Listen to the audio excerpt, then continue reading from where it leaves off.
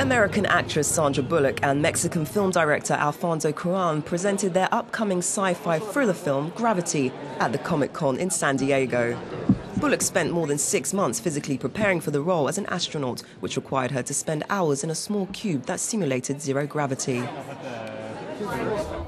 What? The sunrise. Terrific.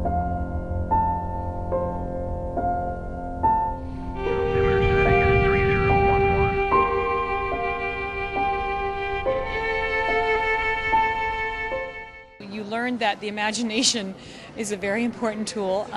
We had sound. It was all done in pieces, out of sequence. So you'd be okay. Remember, this is after it almost, the debris almost ripped through your chest, and this is where this happened. And now get to that point. But keeping your body in this exact position, starting and in 5 seconds ending in this position here. And you have to match it, or otherwise it can't seamlessly be sewn into the film.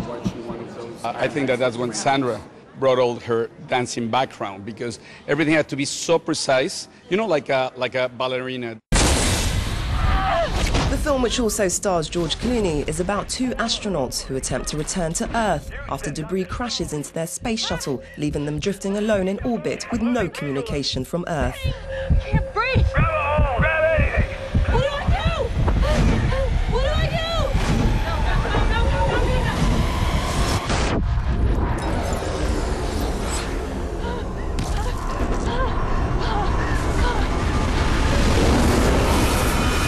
Gravity is set to open at the 70th Venice International Film Festival in August before being released in October.